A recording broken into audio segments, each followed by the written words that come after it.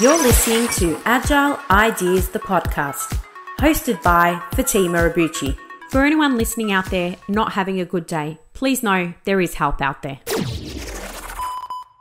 For the day, or at least for the APAC region, today covering the concept of Stakeholder Success Demystified with expert insights and practical approaches. I'm just going to do a quick introduction for our lovely panelists today. So I'm not going to attempt to pronounce everyone's surname, but let's start with Divya. So Divya is a highly accomplished leader in the telecommunications, project management and not-for-profit industry, known for delivering complex business transformations, customer-centric strategies and commercial results. She's a sought-after mentor and Woman in STEM international conference speaker and a finalist for Gender Equity Award in Australia. Welcome, Divya. Thank you. We also have Lucy. Lucy's a governance and delivery specialist with expertise in organisational and cultural change. She invests heavily in team culture and loves to simplify chaos and complexity to help individuals optimise performance and feel connected as well. Thank you. Welcome, Lucy. Thank you. We have Amanda, an experienced senior executive. Amanda brings over 20 years of professional experience in the public and private sector, where she has successfully delivered large technology transformation in a range of sectors. Amanda's notable experience provides the basis by which she drives efficiencies and increases productivity in businesses. Welcome, Amanda. And then last but definitely not least, Craig. Craig's an experienced program director with the ability to adapt to any industry through the application of strong disciplined practices, leading teams across business, construction, and technology. Craig is motivated by having the opportunity to keep things real and achieving sensible outcomes for businesses, as well as being passionate about sustainability and diversity. Welcome, Craig. Thank you all so much for joining us. We're going to have a number of different questions to cover off today, some from our audience, some from me selfishly. When I run these, I get to ask whatever I want for my own benefit, so I'll make sure I do that as well. But I just wanted to start off with very simply, I would love to hear from each of you what stakeholder success means. What does stakeholder success mean to you? So maybe I'll just start with you, Craig. What does stakeholder success mean to you? Yeah, having a happy stakeholder. I think we were just laughing before around, there's such a thing, and projects would be a lot easier without them. But certainly for me, stakeholder success certainly relates to the overall outcomes for the project that is trying to be achieved. Having a happy stakeholder along that journey and an engaged stakeholder is typically one that is happy for me as well, because it's a two-way street, and having that open comms is certainly very clear for that overall success. Stakeholders, as we all know, are all very wide and varied. It can be from the sponsor of the work, or it could be the impacted parties or ultimate customers as well. So, we'll probably get further into the conversation around the various ways of engaging, etc., as we go through the conversation. But very much having that engaged stakeholder is a successful stakeholder from my point of view. Thank you, Craig. Divya, stakeholder success to you. Thanks, Fatimah. Very similar to Craig, and I think Craig already touched on two of the three biggest things that I look for. Having the right stakeholders at the right time is probably something I'll add to it, not just in terms of identifying the right stakeholders for the entire project, but also right stakeholders for the right activities, which I feel is sometimes quite missed, and I can touch on it as we move forward. But that other than engaged stakeholders, very important all through the life cycle of the project, but also at the end, I think it's all about the outcome and the value generated for not only the project, but also the stakeholders. Well said. Thank you, Divya. Lucy? Yeah, I think for me, so success from a stakeholder perspective probably looks like their needs and expectations being met throughout the project, and probably afterwards as well, and all the usual stuff around everything being delivered ideally on time, budget, etc. But I think for me personally, stakeholder success feels like building that trust and that long-term support and those relationships. So hopefully when you do things in the future, you've got some credibility and you're supported. Thank you, Lucy. Amanda? Okay, so I'm going to be the controversial one. Stakeholder success for me is not always doing what the stakeholder wants, nor what I call Goldilocks. It's doing what they need to achieve the outcomes of ultimately the business. The stakeholder has a boss. Everyone's got a boss. Even the boss has a boss. And we are here to produce projects and programs that ultimately drive the success of the strategy for the business in the long term. The success of that stakeholder will be the success of that business. So sometimes that means we embrace hard conversations, but in my belief, it comes down to living your values, being honest and open, and ensuring that you do what is right and in the best interest of the stakeholder to achieve the business outcomes, because ultimately they will be judged on their ability to achieve those outcomes as well. So I'm going to hit a little bit more of driving value and so far as living your values, being honest, being open, being transparent, and that should give the best outcome for everybody. I think it's a really good call out. And the truth is, we're not always going to appease our stakeholders as much as we want to, as much as we try. You're never going to get perfect run rate with your stakeholders. I'm sure you've all had maybe some experiences that are not so great with stakeholders that were very difficult. I'm keen to get into that shortly, but before we get into that, I want to go back to something, Divya, you talked about the right stakeholders for the right activity. Now, knowing that we have stakeholders that vary greatly in terms of interest and their involvement in projects and things like that, can you give some examples of how you would tailor different stakeholder approaches to the different stakeholders? Absolutely.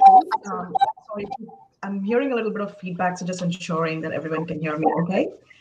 Yes. Alrighty.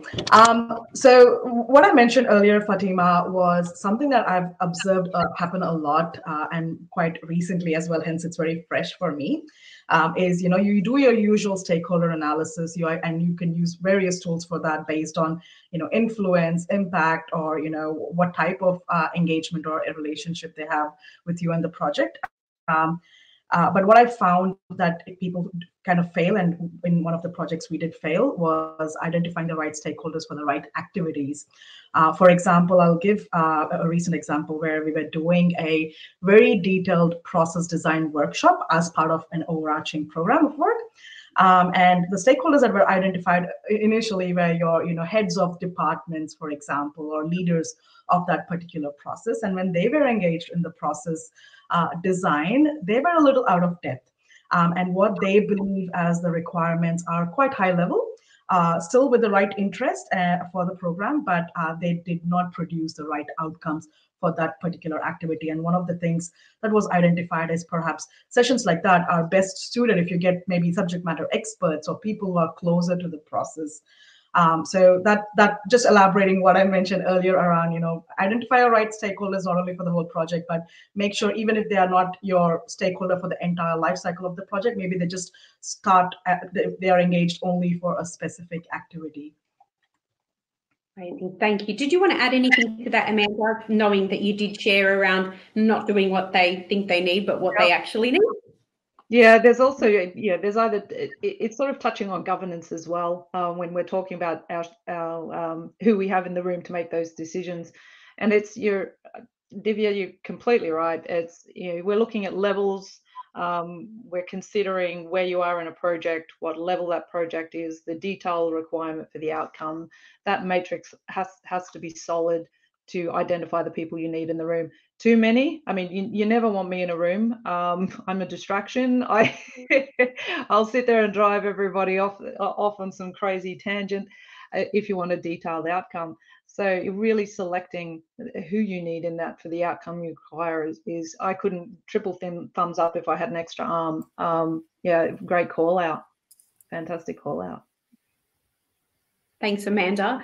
Craig, I'm interested to get your thoughts on, there was a funny meme going around the other day, and it was, about how everybody wants to be in the room. We've just come off some programs recently, and every single person needs to know what's going on in the project, and it's just not possible to get 50, 60, 70 people abreast of everything going on at all times, but they want to know. So how do you kind of help stakeholders understand when they do need to be involved versus when they don't? Like, is there any strategies you can share in your experience in that space? Yeah, it's an interesting one, and everyone has an opinion on all sorts of things. As every stakeholder has their opinions and wants their opinions heard. I'm sure Amanda's probably sort of touched on some of that before, but the good thing is everyone's entitled to my opinion as well. So that's a saying I live by also. But very much it's. And both Divya and Amanda have touched on it around the right stakeholders, right time in there. And it all comes down to RACEs as well, understanding your whole stakeholder analysis, understanding which ones need to be informed, consulted. Everyone will want to have a say clearly in there. But hopefully if the various comms plans and everything have been established up front with the various stakeholders. Not always the case, but sometimes it's... we have a lot of these nice to haves and we don't have the resources to have everything polished neatly. But certainly, the number one for me around project management in general is always comes back to communication. If you can't communicate to your team or your stakeholders, you failed from the very start. So you may not land the comms right. It's that should always have a bit of a feedback loop coming through there as to are the comms going through and landing in there. Messaging's a two-way conversation as well. But that's probably where I'd start. But there's probably no one ultimate goal. There's many different formats and tools and techniques for various comms, newsletters, and all sorts of things you can get out there. But that's probably where I'd start for Fatimah. Thanks, Craig. When we start this conversation thing happening, I've got this idea, Craig. We're going to chat offline because I think you might like it. Where we should empower people to lean in. We've got to empower our stakeholders to actually lean into our program. It's not all about project managers having to produce 500 reports to different cadences on different governance structures. So I'm actually a little bit anti RACE, because usually you write the RACE and you stick it and you never get it out of the drawer again. I do like tools such as Power BI that you can place over the top, drill down effects, and you can hand these tools. You can hand them over to allow people to sit there and look about, but lean in, using something to allow our stakeholder to actually lean in and be proactive at being involved in the program and not so much sit back, probably. I absolutely agree, Amanda, on the lean in, and that's critical for any success. But I'm not so much a fan on all the tools. They sometimes lead themselves into different interpretations in there, but tooling is great. I agree with you there. Speaking of tools, so I know Lucy and I have done some recent projects together, and I think we spend a considerable amount of time on RACEs. And I think RACEs, are there to sometimes provide accountability, but sometimes a bit of control. I'm keen to go back to, Lucy, something you mentioned around trust. So rather than trying to drive control, how do we facilitate, or how does the PMO facilitate trust between stakeholders, from the get-go? Yeah, I think there's some really good points there, and I do really support that assertion that I don't know, we take on this responsibility to kind of spoon feed in terms of communication, and it's very interesting because I've never actually thought about that before. I think I probably sit in the camp where somebody isn't communicated to, and then like a stakeholder kind of comes out of the woodwork later on, and you can kind of feel some responsibility for that. It is a two-way channel, so I shall reflect on that. That's really interesting. I think in terms of kind of tools, I think that was a question for Fatimah, was it, around the kind of tooling? Basically, the tools are a means to an end, but building trust, like how do we build trust? Building trust, that's it, building trust. So I think that one way to build trust that I think really works is being proactive. So when kind of feedback comes in and questions and kind of concerns, really getting on top of that quickly and not letting things fester, and kind of small issues becoming significant challenges.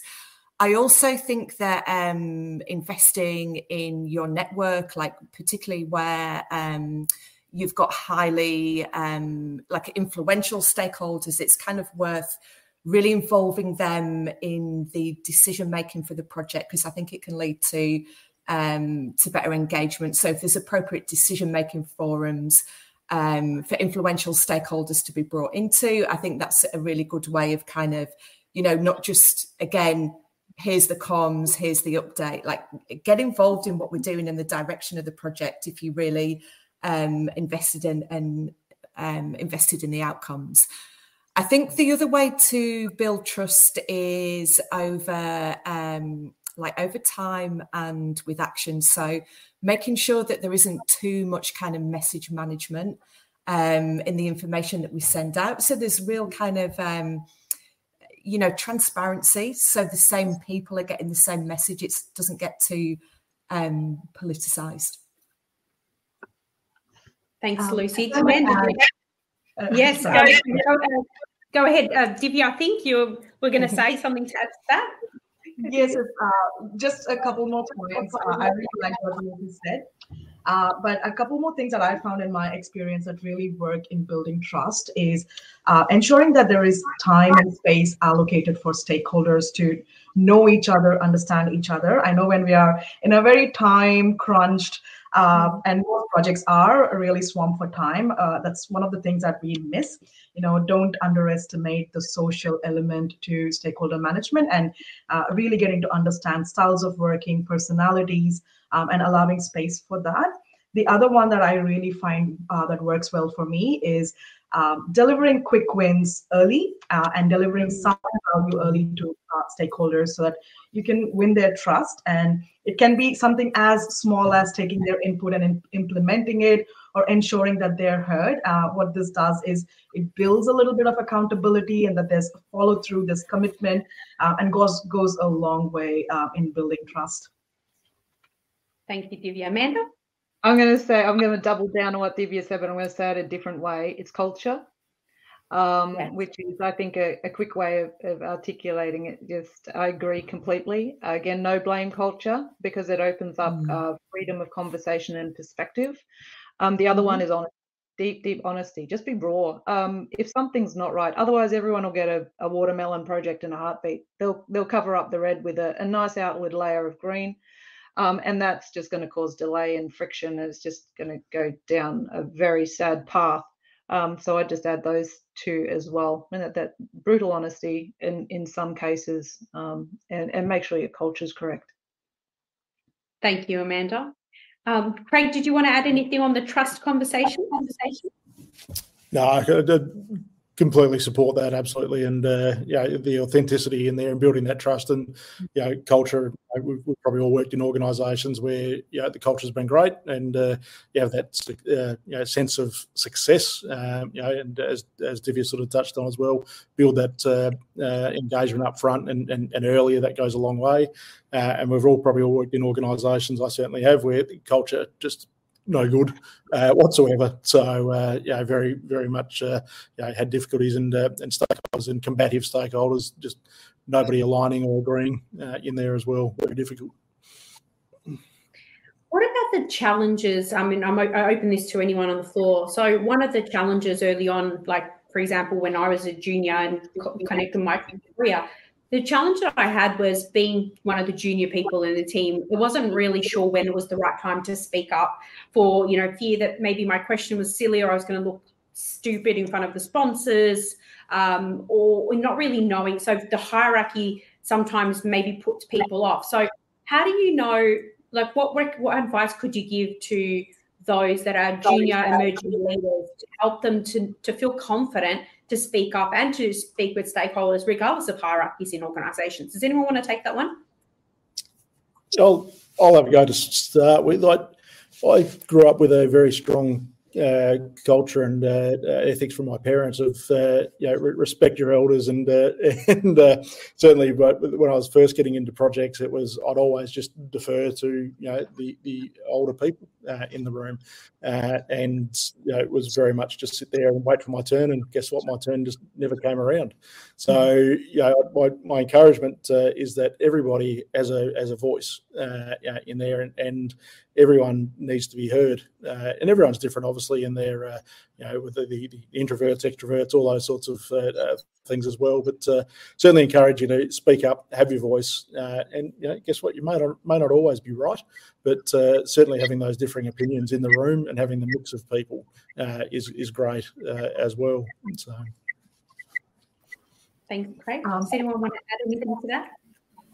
I was just thinking, as leaders as well, that we can support that to the best of our abilities. So, look, in my experience, rightly or wrongly, it's often the people that are the quietest that have got the most value to kind of to offer. So I think that as leaders, we can certainly try and encourage those opportunities. Yeah, because it's often the quiet voices that have got the most to offer. I think that we can. Oh, you go, Divya. No, you go first, Amanda. I was going to say it's in the top left corner of your screen, everyone. PMO in particular, project management as what I call its own industry almost. Well, it's leadership. It's at its heart, it's leadership. We put acronyms around it, but whether it's project management, program directorships, and in essence, it's leadership. So it's being able to grow and get mentoring on what works for that individual in how they lead, how they want to lead in the future. So every facet of, the best management leadership books I've ever read is Dr. Seuss. Go and pull them apart, because you can find those leadership pearls in the most amazing places. Nice. Quick couple of tips from me, putting myself in the shoes of that junior project team member, because we've all been there at some stage, is firstly, you have the advantage. You are junior, which is well acknowledged and everyone recognizes it. So use it to your advantage, because you can ask those questions, and trust me, no one will judge you. And Amanda, Lucy, Craig, you all touched about leadership, and leaders do recognize that and recognize someone who asks those questions. But at the same time, maybe a quick tool that might be helpful is doing a quick assessment of whether that question is important for that conversation. Would it significantly impact the outcome of the conversation you're having? Could you perhaps do it in a different setting or get that information elsewhere? If it's super critical to the conversation, go ask it. Don't second guess yourself, like you said, Craig. It works, it may not work, but it's worth asking. I like that. That's a really good example. The right communication for the right time, as is the right communication for the right stakeholder. So I think that's a really good call out, and probably some advice I could have used a few years ago. So thank you. I am curious, selfishly, I'm thinking about one of the challenges we often see in a lot of client organizations we work with, where they think that change management or change managers are the ones responsible for stakeholder management. So the change managers, are the ones doing the stakeholder matrices. The change managers are doing this and are doing that. But really, stakeholder success and stakeholder management is all of our jobs as PMO leaders, project professionals. So what's your feedback on that? It's not the change manager's job. It's up to us. So what would be the sort of top 3 things that you would do in that capacity, knowing that, we're not change managers, but we need to manage our stakeholders better? I wouldn't change a thing I do, because I don't actually think that way. So I can't answer the question. If anyone is thinking in that regard, they probably need to come along and join this panel discussion and have a little update. That is so antiquated. I haven't got words. Stakeholder engagement, stakeholders internally, externally, even down to just within your own team. It purely is everybody's responsibility. And that's why I think I brought out earlier, including the stakeholders' responsibility. We all, I think, are adults. We should take responsibility for the communal outcome, which is providing project management to have a successful program or project to deliver the outcomes to the business requires. So we're all of a vested interest, and everybody should participate. So it's curious that someone would think that, in my perspective. Yeah, that's more common, I think, than I realise. I know we've had some experiences recently where it's sort of just disregarded for the most part and left it as it's the change manager's job, which is obviously not correct. So that's where I thought, I wonder if that. So maybe it's just exactly. Maybe I'll put you in touch with them. So I'll have to chat with them. There's something that's gone awry. Exactly. Stakeholder myth busted. There you go. For anyone online that thinks that stakeholder management is change manager's job, it's not. Obviously a big part of it, but look, if you have a change manager in your organisation, link up with them. They've probably done the work to assess the stakeholders, to put the matrices together. You can probably leverage that. But I agree with you. It's definitely not. Anyone want to add anything on that one before we move on? I was just thinking, I really like this energy around, making the stakeholders actually come to the party. But I was thinking, again, as leaders, like one thing that we can do is, I guess, really kind of role model what a collaborative culture looks like, and keep that really kind of front of mind to make sure that any cadences we're running or like the way that we communicate, that we're really kind of like expressing that this is not a playground, it's an adult environment, hopefully, and let's all get involved. That's 100%, Lucy. It should start at the top. I know the last program we were on, it was very clear collaborative from the CEO down, and access through him to the board. So that tone was set, and that's why I sort of call out culture. That tone has to be set. If everyone can, yes, it is amazing when it happens. Amazing. So then, talking about culture, there's obviously going to be situations that you've probably all experienced where the stakeholder assigned is maybe not suitable, not working out. And so Mark has a question around how do you approach a situation where the stakeholder assigned is not working out, or maybe difficult stakeholders in general? Are there any examples that you can share and how you tackled that? I've got a million. Yeah,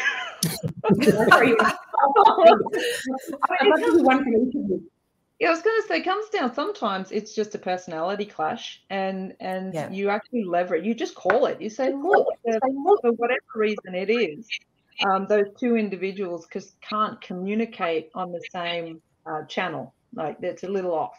And so you switch people. I mean, projects aren't so tiny that you don't have backups. You just switch people around and make that communication more comfortable. I literally say it's like dialing in on the same frequency of a radio. You just need to find those people who can very clearly, concisely communicate. And if there's a breakdown in one avenue, you call it, switch it out. It'll make life a lot easier for everybody. Thank you, Amanda. Adding to it. Sorry, Craig. Okay, you go, Divya. I strongly believe, and I know it's probably well known and recognized as well, that's why we call project management roles or PMO roles as leadership roles, because there's a fair bit of leadership that needs to be exercised. There's a fair bit of relationship management and interpersonal skills that are required. I don't think I've ever executed a project where I had the liberty of changing stakeholders, because you get to work with who you're given, and the stakeholder is a stakeholder. And I think that's where you put your interpersonal skills, your relationship skills to test. Building relationship, understanding their personalities, whatever tools and mechanisms you use to do that will go a long way, because the more time you invest in understanding those stakeholders and see where they're coming from, that really helps. Yeah, that's where I was going to head as well. Understanding their needs in there, and I've often the same had stakeholders assigned with no opportunity to jettison them, as would have been nice. But actually, sitting down with them, understanding what their measures of success look like, and have had instances in the past where two stakeholders have had very differing views on where they need to get to. One was going to save capital funding up front, whereas the other might save on OPEX, or it's going to cost them more to operate in a certain way. So, and using those skills, as you said, Divya, to sort of negotiate, and at times you may not have a happy stakeholder on the back of it, but they may concede. But being able to negotiate and actually work through, and for everybody to understand as well. But yeah, sometimes it just comes down to negotiation and using those interpersonal skills. Craig, you may find this. I find a little bit of disruption like that, where there is a difference of opinion, actually grows a greater connectivity.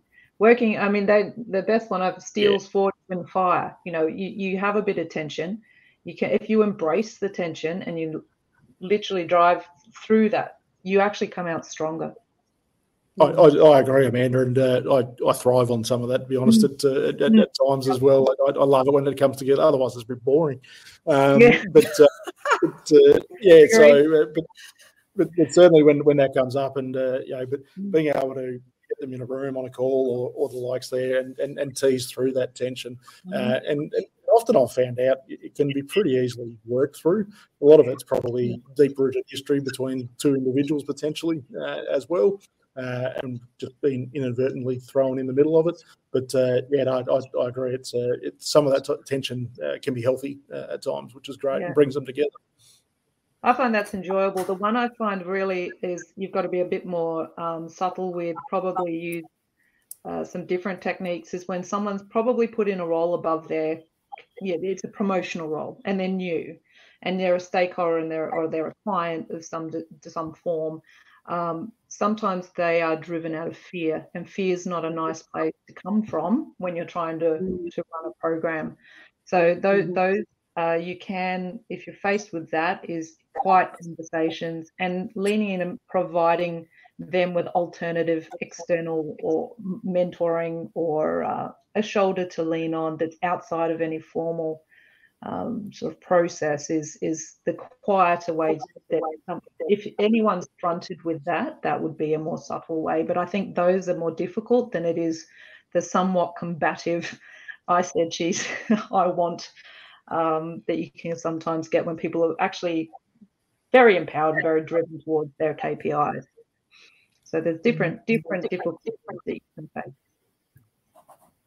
It touches on, Amanda, something Guy was saying in his in our previous presentation. He was talking about sponsors and success in you having the right sponsors, and he talked about like a situation where he didn't actually realise that the sponsor wasn't aware of what was going on, and it took those conversations and that honesty to actually then drive the changes that were needed to be successful. So it touches on that perfectly, for sure. Yeah, I think the other thing as well, just to add to that, is I'm sure we've all been in environments where, where there's like unresolved conflict, and it starts to become like pervasive and, like infects your environment. So I think the other thing that that might be helpful for anyone listening in is that like a tough conversation doesn't have to be a bad conversation. Yeah. It can be tough. It can feel really uncomfortable. But there's nothing worse than unaddressed conflicts that builds over time. I've got to tell a story. There's nothing like a good old-fashioned story.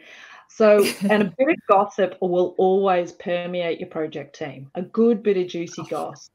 So when we found out that two of our very senior leaders in the organisation were having an affair, it flew. And I kid you not, flew through the place. And we were in FIFO, so we were fly in, fly out. Everyone had nothing else to do but live with each other for months and months and months on end. So that if it in a hard conversation, here's me having to sit down and actually ask my 2 and 3 lineup who have ultimate control of outside of the project, your career, that could they possibly be more discreet and not turn up to the hotel that we were all staying in, asking for rooms next to each other. Needless to say, we did quieten down the gossip. We actually got into a really good routine, and it was something like, this is how I can speak about it because this bit will give it away. It's about 7 years ago.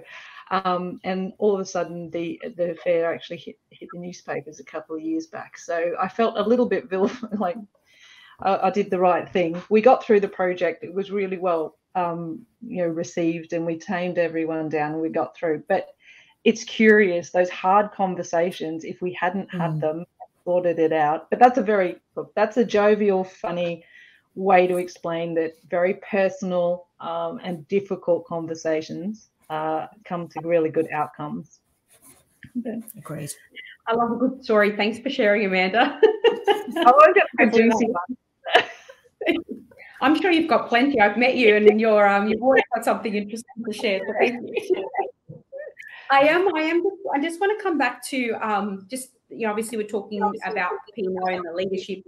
A lot of people on the conference today are in the PMO, but we know that people in the PMO often get to hear lots of juicy gossip and also are impacted by, stakeholder situations that may not be directly related to the PMO, but are outside.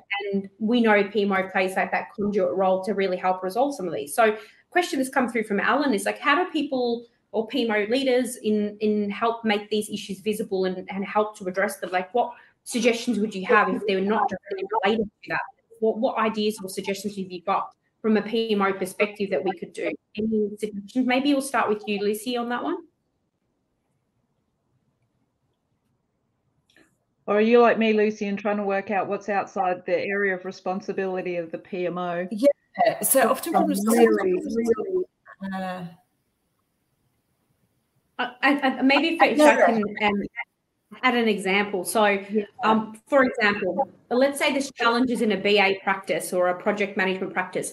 The PMO is not directly responsible for managing those resources, those teams. They hear some noise. They know there's challenges in that practice or that area. And the PMO obviously wants a program or the project to be successful.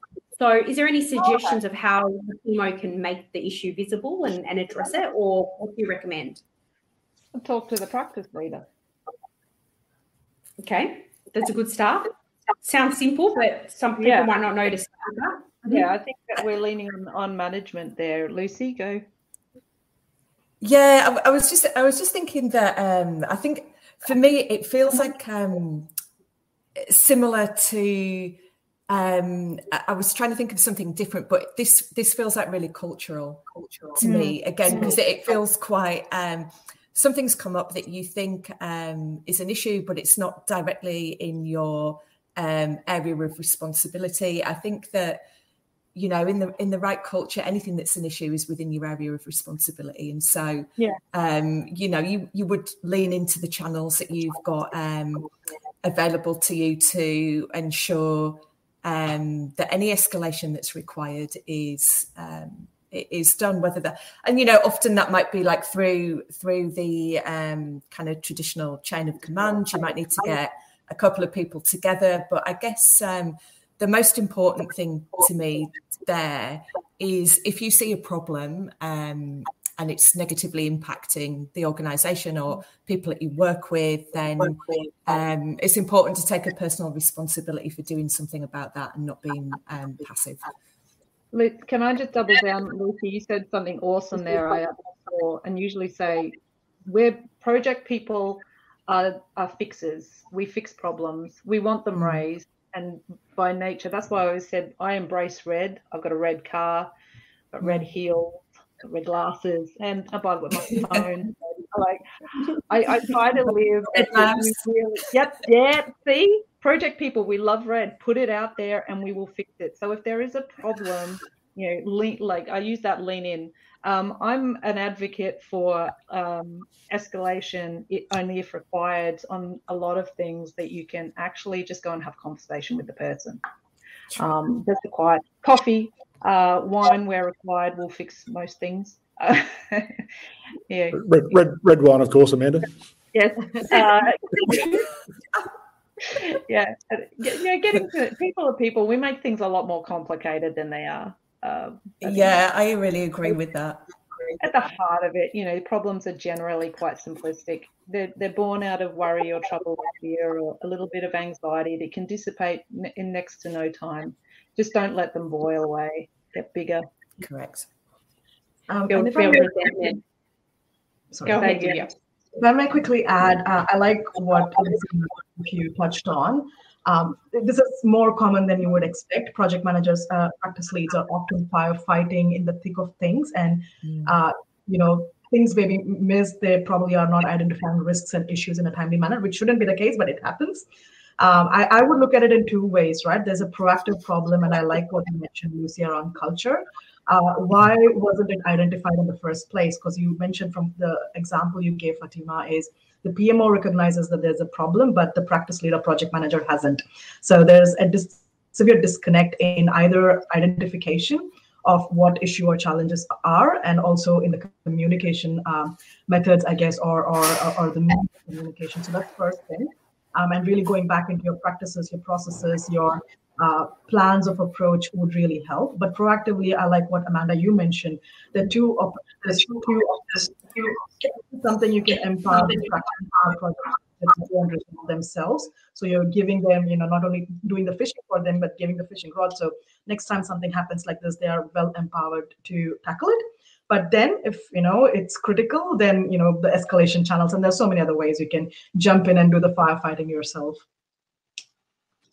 Thank you, Divya. It's a good call out. We are nearing the end of our session today, and I would like to leave on a positive note in terms of one top tip that you can recommend that you've used in your career anytime that you think is probably the most awesome idea to manage stakeholders as well. Could be something unique that you've created, something that you're using, anything at all that you could leave our audience with today. I might start with you, Craig. Yeah, the one I always live by is no surprises. It's there's another sort of saying that I like that goes with that as well, is issues don't get any better with age. And as Divya and Amanda were talking about that last sort of conversation point, it was absolutely get them out there, get them to get them on the table. There's a million ways to treat an issue, obviously, and that equally applies at work and to my kids at home as well. Don't just hide something because something's broken. Call it out, and collectively we can fix things. Anything's possible. Mm-hmm. Thank you, Craig. Amanda? Okay, so anyone who's worked with me will know that it's work hard, play hard, to instill a culture of fun, a bit more fun. Because if you're not enjoying where you are and you're working 10 to 14 hours a day together, you're going to not live long. So you wanted some unique, and I thought I'll go a bit quirky for the answer to this one. I've used games such as Ugly Mug. We literally had the ugliest mug we could find on the weekends and came for coffees on Monday morning, and whoever got the ugliest mug got a free coffee. And boy, there were some shockers out there. Go to St. Vinny's and Rotary clubs. You provide some really awesome stuff. What else we had? Oh, cripes. We've had Lolly Week. We even have Music Thursdays. So look, create a culture that you're going to really thoroughly enjoy. These programs can go for two or more years. You'll be working together, getting to know each other quite well. Ensure you can use some tricks to make that fun for everyone. I love that. I wonder if the mug that you chose was red. No, I found Bart Simpson's head was what I got. Sounds nice. I came in with a cat head. I was like, where the heck? He won, by the way. The cat head won.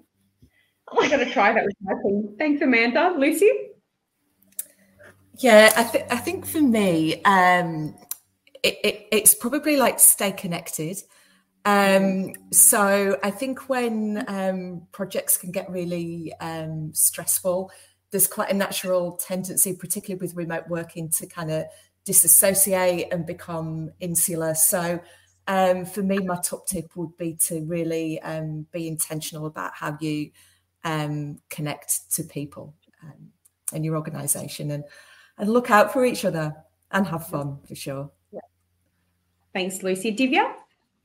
I'll probably make mine twofold because most of it has already been touched. Firstly is stakeholders are people at the end of the day. We've already spoken about the social element and staying connected and investing time in relationships. I would strongly advise that. Spend as much time, whether it's a coffee with an ugly mug, whatever it might look like, do spend time to know your stakeholders. And I think the second one is something I've already put in the chat. As early in my project career, when you look at difficult stakeholders, really tough stakeholders, the natural reaction is you tend to keep away. Avoidance is probably a method that can be chosen.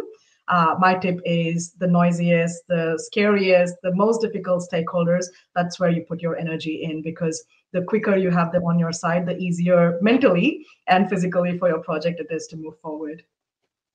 They're noisy because they care. True. Very true. Thank you so much to all of you, to Divya, Craig, Amanda and Lucy. I'm sure that everybody found that as insightful and entertaining as I did. So thank you for your time. We really appreciate you being with us today. Thanks, everyone.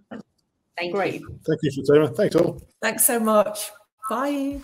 Thank you so much for listening to this podcast. Please share this with someone or rate it if you enjoyed it.